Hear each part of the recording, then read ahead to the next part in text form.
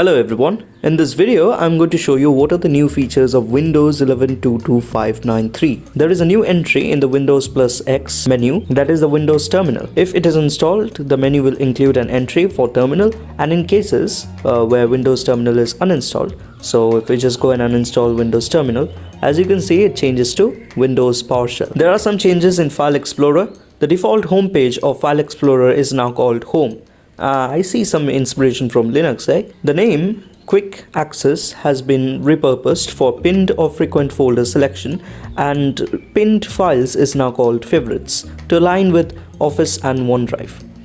Recent and pinned files displayed in Home are now searchable using the search box in File Explorer, even if they are not local files, so you can find Office files recently shared with you.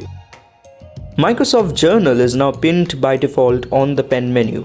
If you don't have the app installed, it will be installed from Microsoft Store if it is chosen on the pen menu. If you press Windows plus Z to open Snap Layouts, all the layouts will now show associated numbers, so you can quickly use the numbered keys to select the desired layout.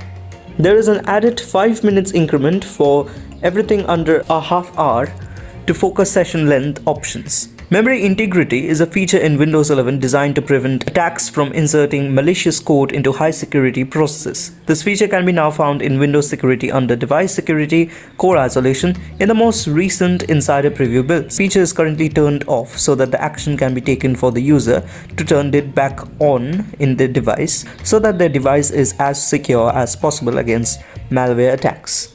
Also, there are some keyboard changes. In addition to all these changes, there are also some fixes, some subtle fixes that are coming. One of them is the improvement of performance for changing location of the icons that are pinned in the taskbar. For the full changes list, click on the link in the description. So that is all for this video. Thank you so much for watching.